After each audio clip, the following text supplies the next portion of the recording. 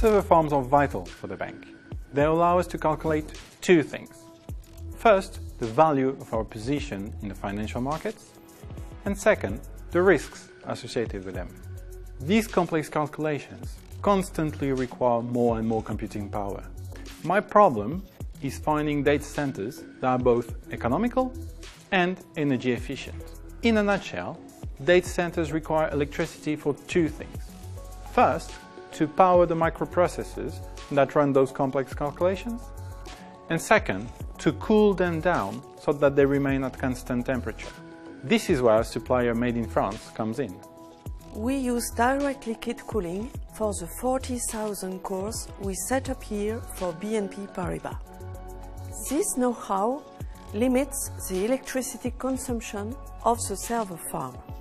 As a bonus, this technology allows us to extract the heat produced by the server and to reuse it.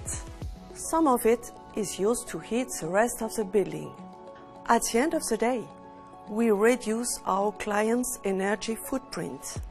We offer a secure solution close to its market activity and all at a highly competitive price. This solution improves the energy efficiency of our risk calculations. The electricity consumption is reduced by more than 60%. We need to lead by example. This building uses 250 kilowatts of heating on average. With this new setup, we aim to save the equivalent of 100 tons of CO2 each year. We are also studying new solutions like immersion cooling, which offer even better results. In the data center area, reducing our energy impact is important, both for ecological and economic reasons, as in this area.